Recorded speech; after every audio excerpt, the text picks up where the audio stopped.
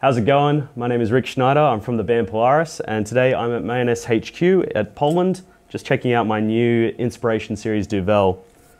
The idea for this guitar kind of started with the color first off, and also the fact that the Duvell can now be Evertune equipped, which I was very quick to jump on. My first guitar with Mayones actually was a purple Regis, and ever since I got that guitar I've always wanted another attempt because I love the color purple and it covers so much range. So for this one, the guys really knocked it out of the park with the color choice, and I'm really happy with it. Obviously got the Evertune, which I love. It's got bare knuckle Ragnarok and VHII pickups, and then the back is all swamp ash with a maple bass neck, which feels really nice, looks really nice.